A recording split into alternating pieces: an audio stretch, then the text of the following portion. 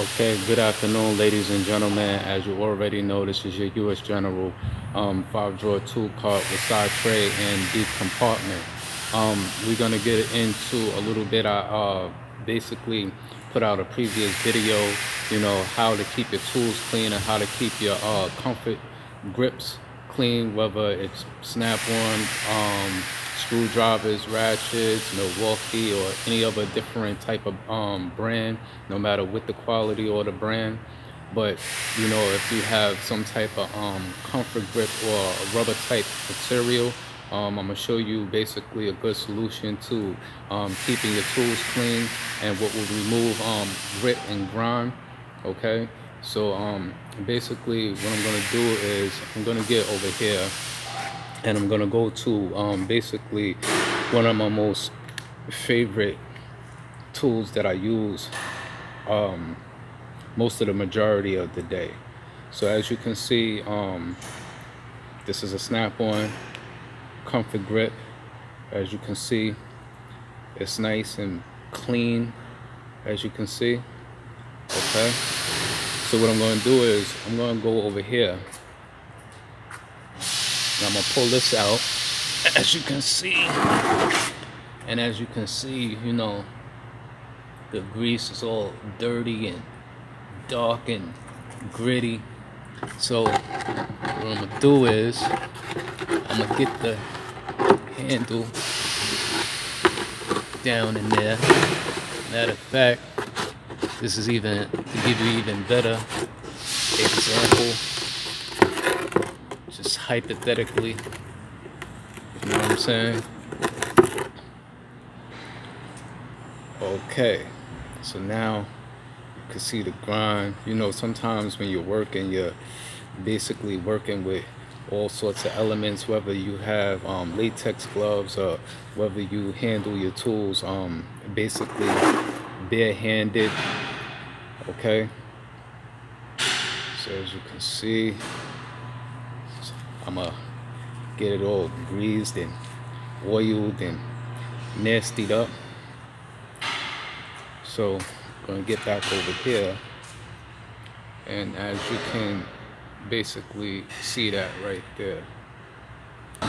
Okay, now basically, since I can't demonstrate basically with one hand and hold a camera at the same time, I'm gonna go over here. So as you can see, I basically put the ratchet in a vise. Okay, alright, so I'm gonna basically get my rubber repair tie prep. And what I'm going to do is, as you're noticing, the grease is already just falling off and separating itself. So I just basically take a sharp rag,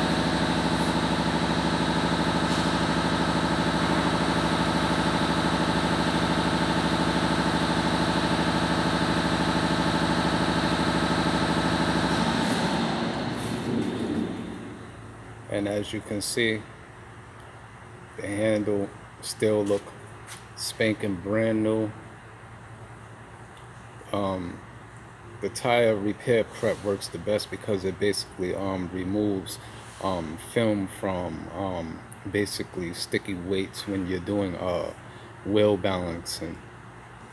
Okay, so I wish I can demonstrate this a little bit more better because I can't hold the ratchet, hold the can, and hold the camera at the same time. So I hope that you, as you're viewing this, that you basically get the idea. Okay? Okay, so basically, I get my tools dirty every day, and after each job, I still clean up the tools after, after I do each job. So basically, that's why things look the way that they look and look organized. But basically, this is what I use. Like I said, it's a rubber tire repair prep.